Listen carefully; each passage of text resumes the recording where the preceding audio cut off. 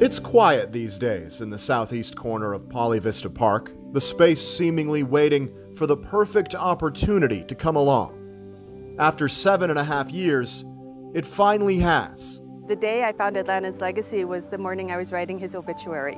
So it was June 5th, 2013. Since that day, Marcy and Scott Smith have focused on one thing above all else: honoring their son with a dream that he never got to live out.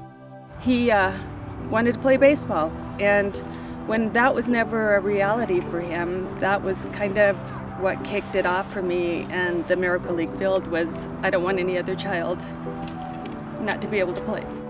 The Smiths found the Miracle League, an organization that builds all-inclusive fields fit for anyone with any disability of any age. 20% of our population is special needs in some way.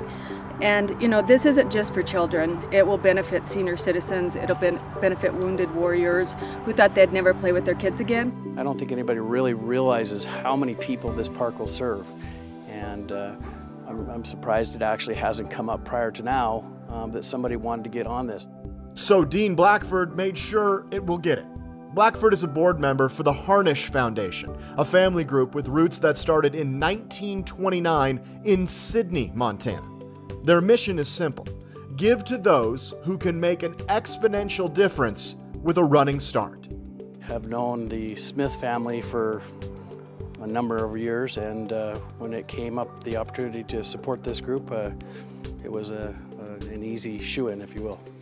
Harnish's $375,000 donation last week is enough to finally, after 7.5 years, make Landon's Miracle Field a reality.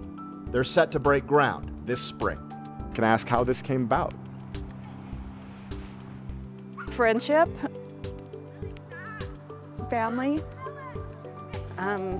knowing them, and they're such a huge part of this community and have been for years.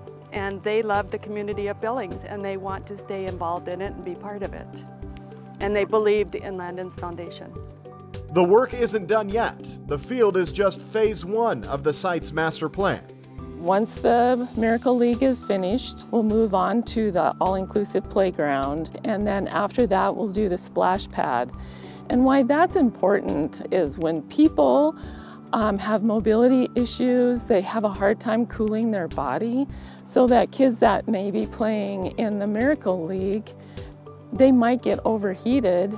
Under normal circumstances, they would just have to go home. Well, now they can just go cool off on the splash pad. We want to make it an all-day play day for families.